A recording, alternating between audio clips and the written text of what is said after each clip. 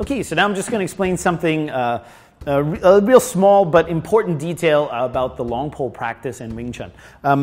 Of course, the long pole is one of the more advanced parts of the Wing Chun training system, and there's a lot of variation, especially among the different students of Great Grandmaster Yip Man in terms of not even just the form, but also even just how to hold the pole.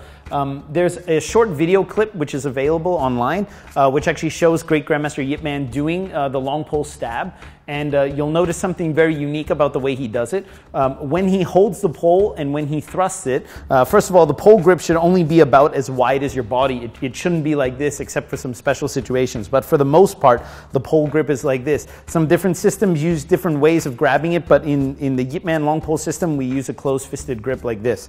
Now, when the pole is actually darted out in the Biu-guan movement, which is basically the thrusting, attacking movement in the long pole, it's very important to pay attention to how the grip changes, or sorry, how the arms are held when it's thrusted. So when the pole is thrusted, if you notice my back hand, okay, I'm exaggerating now, I'm opening it, but it works like a pendulum here to balance the pole. What you don't want to do when you thrust the long pole is twist this one here in the end.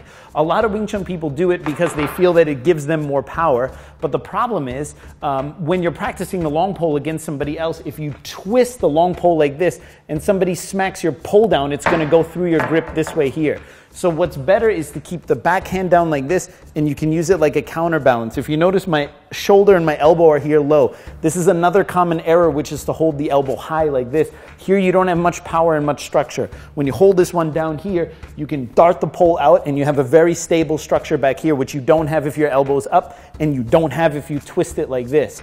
And if you look at the video clip of Great Grandmaster Yip Man, when he does the long pole thrust, you'll see that he actually holds the grip this way. He does not twist it this way, which you see a lot of people do. So that's just a small tip for the Wing Chun long pole.